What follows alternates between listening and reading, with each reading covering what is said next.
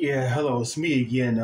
This is B200, and recently there has been some cash shakeups on Law and Order SVU. I know y'all be watching that show every week, though. I know y'all fans, y'all love that Law and Order SVU because you got like Benson Stabler and Finn and all that stuff. But recently recently in the news they say that actress Kelli Giddish, who played Detective Rollins, though, she announced that she's leaving the show. What I found out about that is that it wasn't her decision to leave. In other words, she's being forced out. In other words, they did get her fire her ass though. And why? Because they wanted, and it wasn't her decision though. It was probably the higher ups though.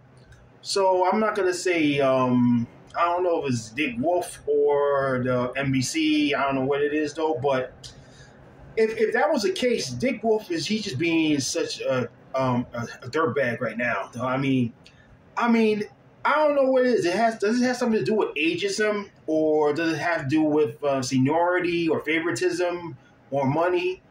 So that was a cash shakeup. I mean, to my opinion, though, I don't think it's fair, just to get rid of Detective Rollins. Though, I mean, they want to get rid of her. They say they want to replace, and then the new sources say that they want to replace this actress with a younger actress, and you know who that is, right?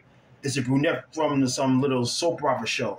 I'm not gonna say it though, but my takeaway out to that though, I mean, I was a bit shocked about that because SVU is going to be coming. Season 24 SVU is coming in September, and it's going to be in a freeway crossover with the other Law and Order shows. So this is going to be like the first Law and Order freeway crossover in history and stuff like that, because there are 3 Law and Order shows together.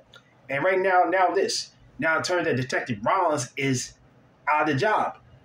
That wasn't fair. Because when I first read about saying that the actress was leaving the SVU, I was a bit shocked though. I mean, we didn't see that coming, but just found out that that wasn't her decision.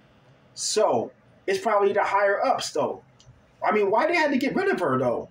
It has something to do with ageism, favoritism, or money. I mean, Dick Wolf though, he'd be firing people left and right. I mean, look what he did to Cat and Garland though. They got rid of him after start season 23. I remember they were being fired from the show. And Cat, she played this Lebanese bisexual woman, and Garland's the black dude. I mean, that's like an accusation show of racism right there. And now you want to get rid of this Rollins? And does your age something to do with it? Or is it just a money issue? Or in other words, they want him to keep the show fresh. Whatever, though. I think it's stupid. That's all it is. why do you have to let the Detective Rollins go? That's not fair.